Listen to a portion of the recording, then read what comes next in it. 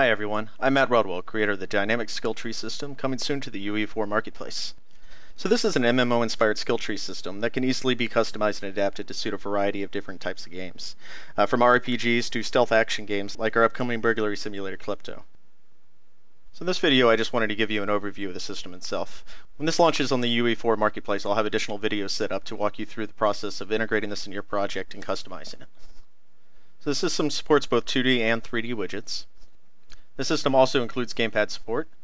Most of the work is being done in the skill tree system blueprint. There's a lot going on in there, but really there isn't much in that blueprint that you're going to need to do to get this integrated in your project and to get things customized. There's also going to be a 3D widget blueprint. This is what you see scattered throughout the level here.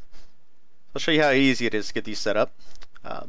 First, click the instance of your blueprint, and you want this name to match your skill tree. So in this case, we're going to go ahead and use our mage, our rogue, and our warrior. And you'll see we've updated these to the appropriate skill trees. If you want to include the details widget instead of a skill tree, it's the same blueprint. All you have to do is click this checkbox. And see we've updated that from a standard skill tree to the skill tree details box with available points. These skill trees are driven by data tables. There's two primary ones you'll need to set up. First is your skill tree table. This is skill trees that you're going to have for your various classes, and your skills table. So this is going to be your individual skills for each of these skill trees. Skill trees table is pretty easy to get set up right here in the editor. So you define your class, the column counts and row counts. If you want to display how many available skill points that you have on that tree, just simply click that box and it'll appear down at the bottom. Background overlay image, and also how many points it takes to be spent in the skill tree before the next row will unlock for you.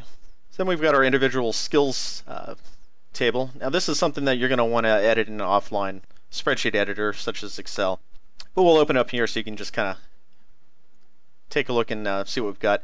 I haven't populated this with a whole lot of sample content yet, but there's enough in there to give you an understanding of how this is being used.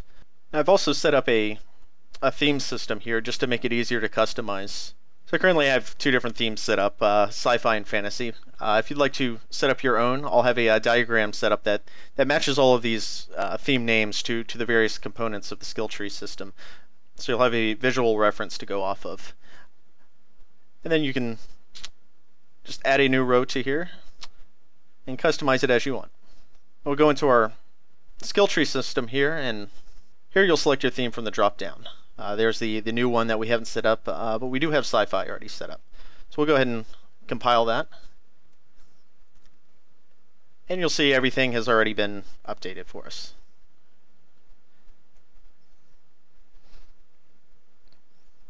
Although mages and warriors really don't go with a sci-fi theme. So we'll change this to a couple of others that we have set up.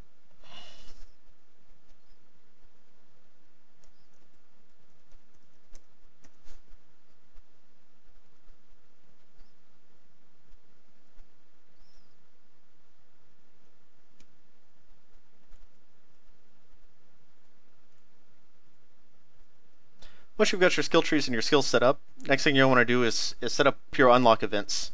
These are going to be tied to all your individual skills. Just as a quick demonstration, I've got a couple of skills set up here to toggle the visual appearance of the character. So the first one we'll purchase is going to turn us green. And we'll buy a second one that's going to turn us blue. Pretty basic just to show you how these skills are being fired off. So these are being fired off from the mage skill tree. And our skill was turn player blue and turn player green, which are simply setting the material of the mesh. I'm looking forward to hearing your feedback. If there's some additional features that you'd be interested in seeing, let me know and I'll see what I can do. Be sure to post any questions or feedback you have in the Marketplace forums. Hopefully this system can save you a little bit of time. Well, thanks for watching, and hopefully we'll see you in the Marketplace soon.